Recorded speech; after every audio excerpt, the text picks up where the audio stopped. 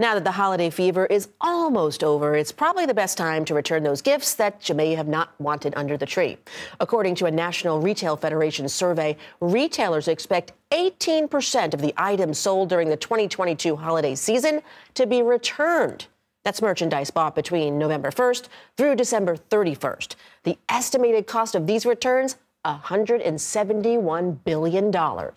Jordan Holman joins me now. She's a business reporter covering retail for the New York Times. Thank you so much for being here. So many businesses, they're changing their return policies. What is up with that? Yes, so that stat that you cited, that 18% of returns, that's gone up in the past 2 years. In 2020, the return rate was around 11%. And so it's a fact of us buying a lot more things and us not always wanting the things we want. So retailers, that's a really expensive problem for them. Yeah.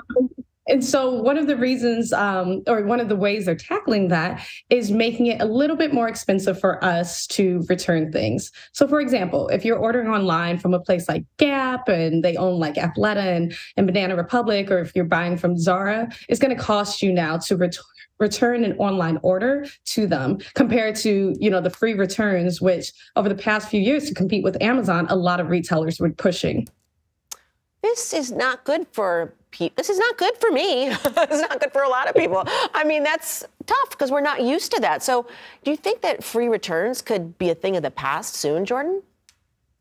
Well, you still have a lot of the big players who are actually using that as a perk, like because a lot of people are going the opposite way. You have Walmart and Target actually saying, hey, we're going to extend the return window. We know that this is a perk during the season. So if you're ordering from Target and Walmart, you can return that item up until the end of January. So I think what we're seeing right now is retailers kind of playing around to see what is enough for them to protect margins, but to keep people like you happy with this process.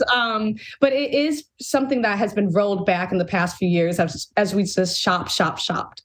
Yes. Now, according to the Commerce Department, retail sales were actually down in November, despite record Black Friday shopping. So how has inflation impacted consumers this holiday season? Just like inflation has kind of defined the way we've shopped all of 2022, it has played a role in what it looked like this holiday season. So people are, it's happening in two ways. People are leaning more towards services, going out to eat, going back to, dinner with your teammates around the holiday season. So that actually saw a lot of growth this year. But because essential items have gone up in price, people are saying, hey, I only have so much spend to go around. So you saw spend on groceries and gas continue to go up, while maybe those bigger ticket items like a car or a sofa or a laptop, which is really a key item during the holiday season, you didn't see that as much. So that is definitely something that retailers went into this holiday season knowing that value and people being price conscious was a thing. And so that's why we saw so many more deals compared to last year. Interesting. This year we baked cookies as a gift for people. I think that it's personalized and it's, inexpensive. But anyway, many happy returns. Except for those eggs.